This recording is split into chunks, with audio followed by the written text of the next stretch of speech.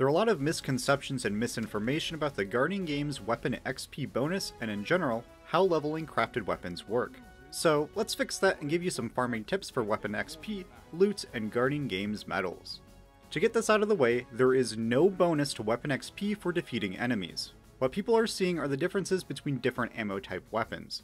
Discussed and tested in Lightfall before Guardian Games, primary and special weapons get 0.7% of a level per kill, while heavy weapons get 1.2%. Testing with Guardian Games in effect, the credit remains the same as you can see. Another misconception is that certain enemies give different XP, like the Grasp of Avarice enemies giving less. This is untrue. Shown on screen, 1 kill on each ammo type reflects the previous level credit. The problem with relying on in-game values is that the weapon XP bar doesn't show partial percentage points, it just rounds the number. You have to check third-party tools like DIM to know the exact value. Alright, defeating enemies doesn't give bonus XP, so what does with Guardian Games active? Activity completions. Whenever you complete an activity throughout the game, strike, PvP match, even a planet patrol, you get a small chunk of weapon XP, with each activity giving a certain set amount. With Guardian Games, these activities have a multiplier applied. Due to rounding, there isn't an exact number, but it's between 33 and 38%, so 138% of the original value. However, certain activities have a unique trick to boost it further. Any of the Guardian Games playlists, so Supremacy and both the recreational and competitive strike playlists, has this modified bonus doubled and occurs as a delayed XP burst.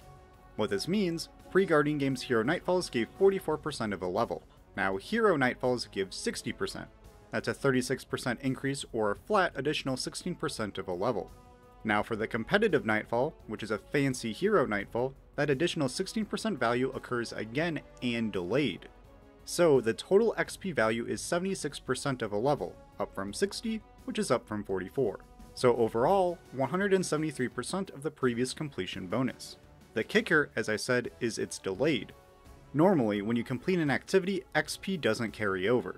If a weapon was at 99% and you complete a Nightfall for 44%, you just complete that level. That 43% would be lost. Since that bonus XP is delayed, now a set amount can carry over if the first burst would complete the level. In this clip, I'm switching to a Pardon Our Dust with 0% progress and a fixed odds with 70.4%. Upon completing this Guardian Games competitive Nightfall, I get 76% of a level, which is fully reflected on the GL.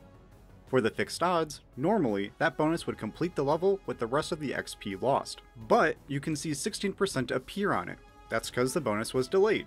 This is true for the other playlists. Supremacy has 8.5 delayed, Recreational Strikes 12.5.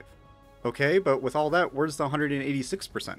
Highest we've seen is 173%.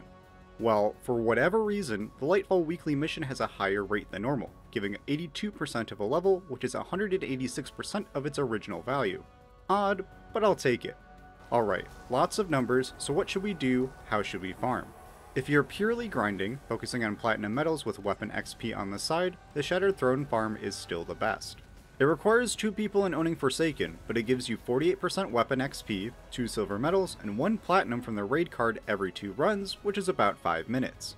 However, this is boring, gives you limited loot, and isn't accessible to everyone. The best bang for your buck, if you don't mind PvP, is the Supremacy mode. In 8 to 10 minutes, you'll get 2 bronze, 40% XP, Crucible loot and rep, and a platinum medal from the Trials card, which can be accomplished somewhat easily in one game. And then, overall loot would be the competitive Nightfall. You can get silver medals, Nightfall weapons, increased chances at exotics and prisms, and the second largest XP bonus. The Platinum Contender card can be difficult, so that's usually accomplished in 2 runs. And for any of these options, remember, you don't have to use your crafted weapons if you don't want to. Just swap to them before the activity completes, but that can be easy to forget. So, like I always say, do what brings you joy and gives you the most loot for your time. Need endgame materials, then the comp Nightfall. Ascend an alloy for your newly crafted weapons, then the Lightfall weekly mission. Grind platinums, then Shattered Throne boss farm, Supremacy, or the Breakneck mission from Lightfall. Just grab the Lightfall Contender card, boot up that mission on Legendary, get to the room with the first free rally flag, defeat all low tier adds, and die to the Wyvern so you don't complete the section. Rinse, repeat. Regardless, make sure you have your Guardian Games class item equipped at all times, deposit your medals in the tower before your medallion case gets full, swap to crafted weapons before the activity completes, and please have anti-champion capabilities in those activities that have champions. If you have any other questions or tips of your own, feel free to leave them in the comments. And if you thought this guide was useful, then a like and subscribe is always appreciated. As always, I am your Commander Pika. Be kind, have fun, and I'll see you on the battlefield.